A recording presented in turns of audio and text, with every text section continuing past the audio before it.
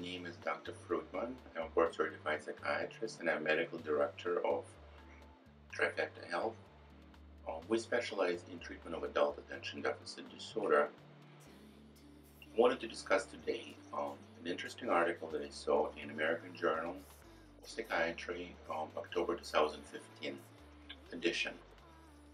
What's important about that article is it really matched what we're seeing in our practice. But we are treating adults with attention deficit disorder, and the vast majority of them did not have diagnosable attention deficit disorder as children.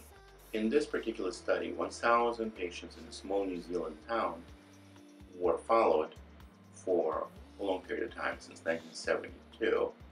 Turns out that, as expected, 6% of children had attention deficit disorder, primarily in boys.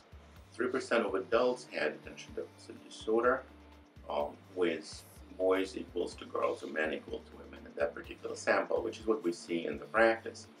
What was interesting was 90% non-overlap between the child and adult population, meaning the children who were diagnosed with attention deficit disorder did not necessarily have it as adults, and the opposite. Adults who were diagnosed did not have necessarily enough symptoms to warrant a diagnosis as children.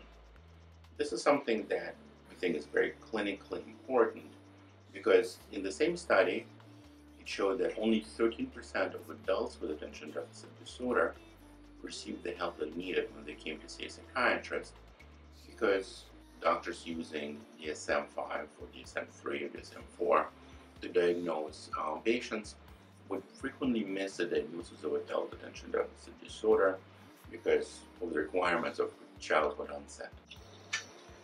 So this is Dr. Fruitman.